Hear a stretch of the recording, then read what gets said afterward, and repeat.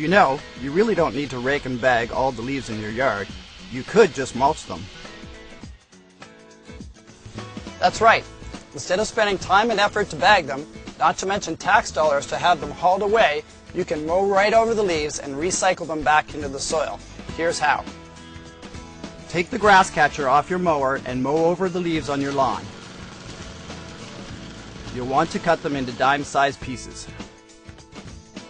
Once the leaf bits settle, apply a nitrogen-rich fall fertilizer like Scott's Turf Builder Winter Care. The nitrogen improves the lawn's natural ability to recycle the leaves back into the soil. So adding this simple step will help break down your mulched leaves faster and more effectively. But fall isn't just about speeding up the mulching process. With its warm sunny days and cool dewy nights, fall is the best time to fertilize your lawn because it provides ideal conditions for strengthening your grass and developing a deep and dense root system.